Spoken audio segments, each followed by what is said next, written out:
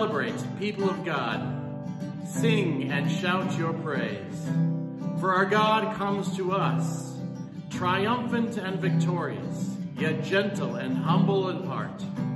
God comes bringing peace, offering hope and freedom to all who despair. Let's worship God together. Sing to the mountains, sing to the sea. Raise your voices, lift your hearts. This is a day the Lord has made. Let all the earth rejoice.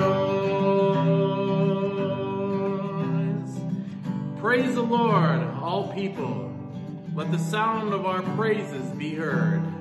Great is God's power, creator of the universe, whose breath gives life, whose hands create beauty, whose love brings freedom, whose glory fills the earth. To you alone our praise we bring. Sing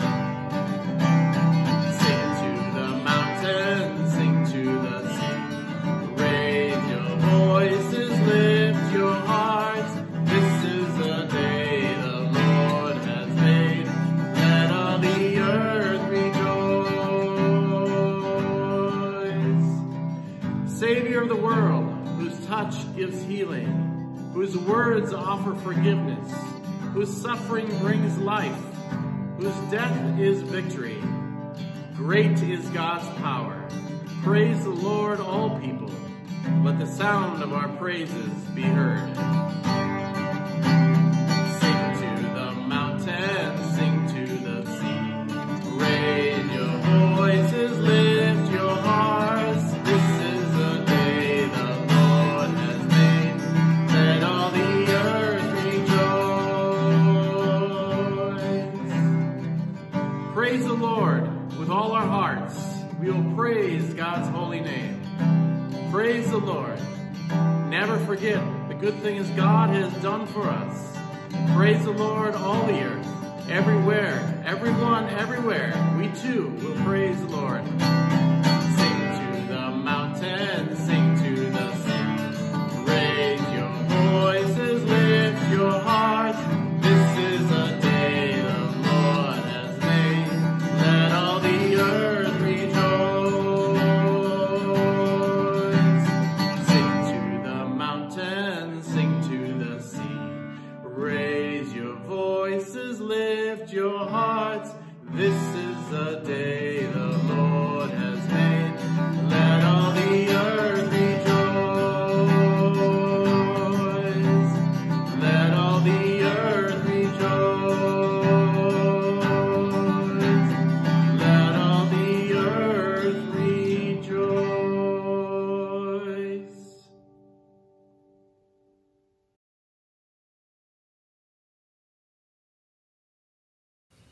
Our lesson today comes to us from Acts 17, verses 22 through 31. Paul then stood up in the meeting of the Areopagus and said, Men of Athens, I see that in every way you are very religious, for as I walked around and looked carefully at your objects of worship, I even found an altar with this inscription, To an unknown God. Now what you worship is something unknown, I am going to proclaim to you. The God who made the world and everything in it is the Lord of heaven and earth, and does not live in temples built by hands. And he is not served by human hands, as if he needed anything, because he himself gives all men life and breath and everything else. From one man he made every nation of men, that they should inhabit the whole earth. And he determined the time set for them and the exact places where they should live. God did this so that men would seek him and perhaps reach out for him and find him, though he is not far from each one of us. For in him we live and move and have our being. As some of your own poets have said, we are his offspring.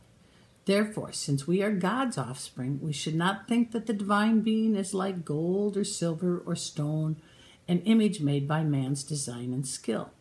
In the past, God overlooked such ignorance, but now he commands all people everywhere to repent. For he has set a day when he will judge the world with justice by the man he has appointed. He has given proof of this to all men by raising him from the dead. This is the word of the Lord. Thanks be to God.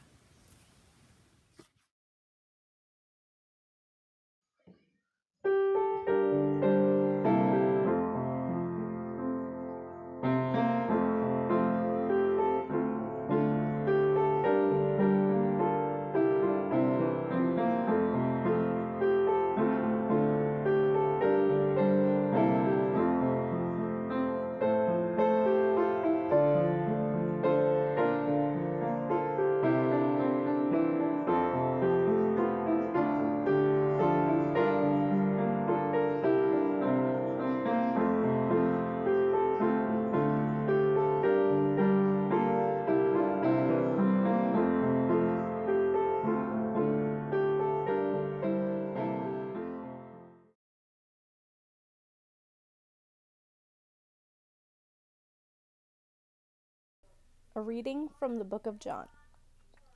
If you love me, keep my commands, and I will ask the Father, and he will give you another advocate to help you and be with you forever, the Spirit of truth. The world cannot accept him, because it neither sees him nor knows him. But you know him, for he lives with you and will be in you. I will not leave you as orphans. I will come to you. Before long, the world will not see me anymore, but you will see me. Because I live, you also will live. On that day you will realize that I am in my Father, and you are in me, and I am in you. Whoever has my commands and keeps them is the one who loves me. The one who loves me will be loved by my Father, and I too will love them and show myself to them. This is the gospel of our Lord.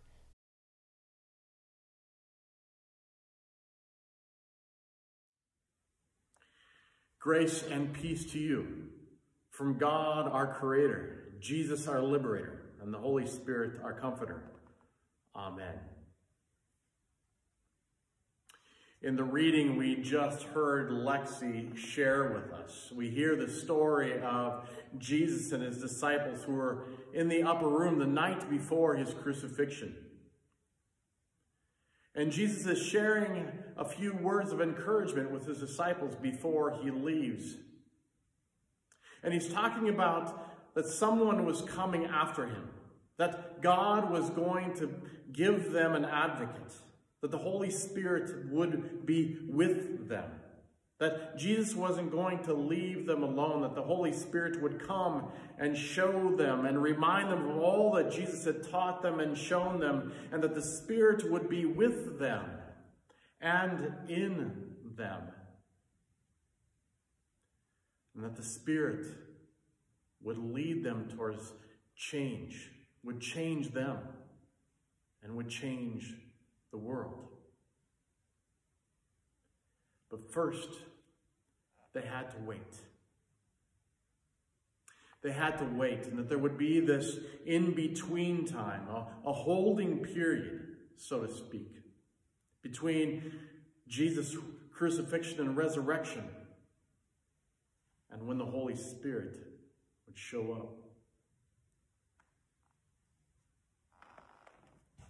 Richard Rohr is one of my favorite authors, and he talks about what it means, what he calls liminal spaces.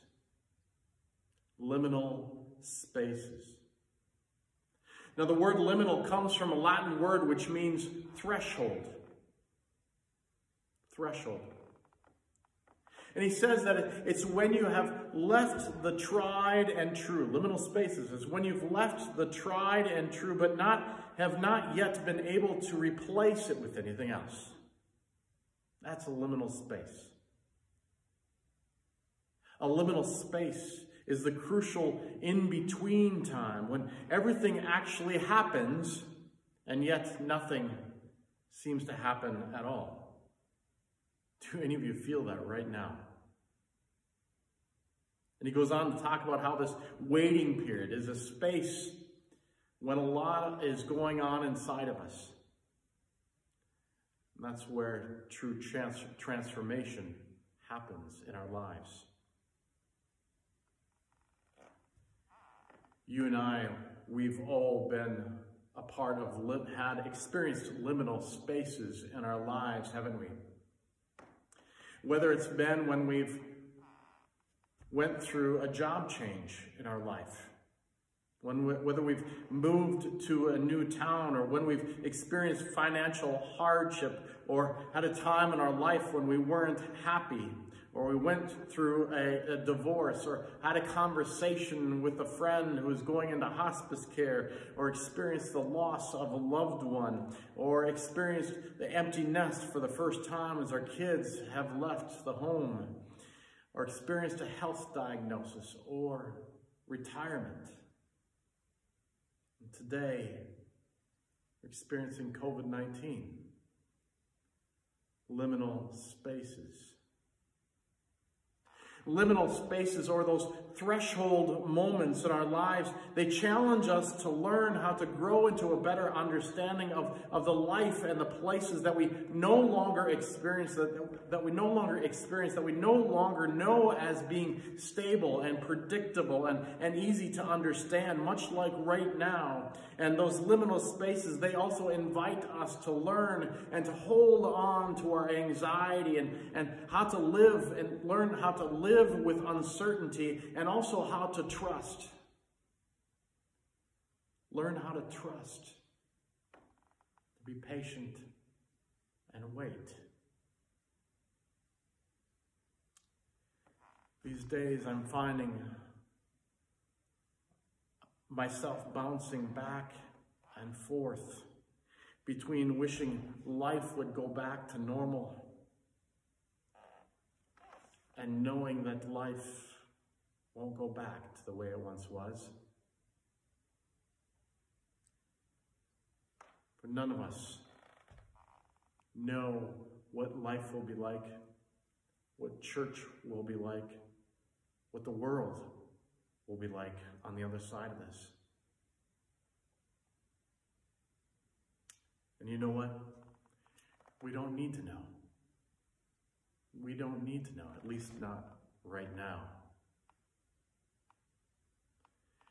So what is our role right now in this liminal space? Our role is to allow ourselves, letting ourselves feel all our feels, feel all our feelings, while holding on to each other even from a distance, and giving ourselves and others a lot of grace. Letting ourselves and others feel sad and afraid, but also hopeful. That's what we need to be about right now. Because until we grieve, really feel our losses, and grieve and mourn and let go, there won't be any meaningful movement forward in our lives. That's what it means to be in liminal spaces. The life of the disciples after the resurrection, it had become for them a symbol of life's liminal spaces. It's the sacred space where the old world was able to fall apart, and then a new and bigger world was revealed to them. When the Spirit showed up on Pentecost, the disciples, those early followers, they stepped through a threshold into a new life, into a life that would never and could never be the same again. That's the way of liminal living. My friends, in this grand pause, in this pandemic experience that we're experiencing now, may it be for us a sacred space where the old is left behind and the new, which is welling up deep within us, is allowed space. It's allowed to take shape. My friends, this is the life of death and resurrection. This is the life of Easter people. You know what? Always remember that we are not alone in this. For the Holy Spirit is with us and in us. Thanks be to God. Amen.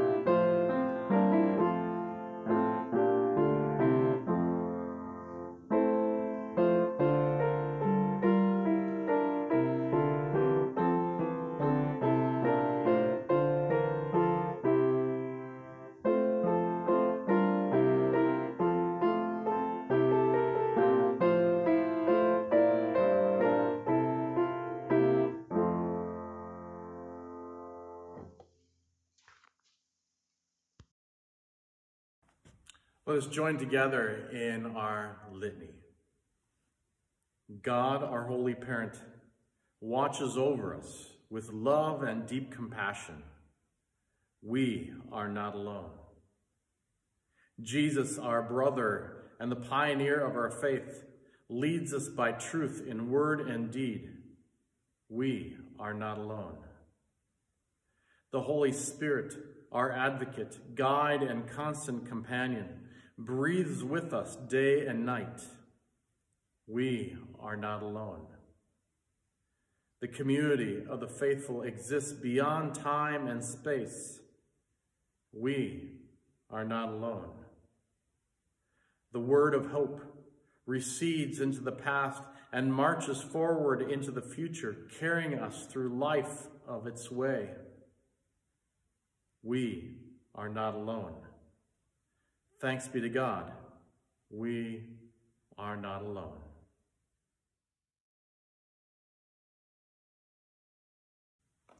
Let us pray the prayer that the Lord taught us. Our Father, who art in heaven, hallowed be thy name. Thy kingdom come, thy will be done, on earth as it is in heaven. Give us this day our daily bread, and forgive us our trespasses, as we forgive those who trespass against us. And lead us not into temptation, but deliver us from evil. For thine is the kingdom, and the power, and the glory, forever and ever.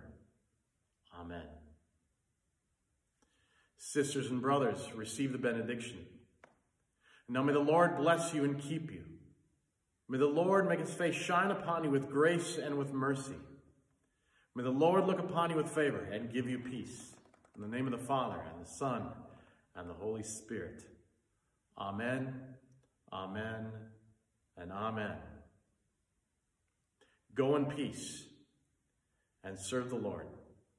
Thanks be to God.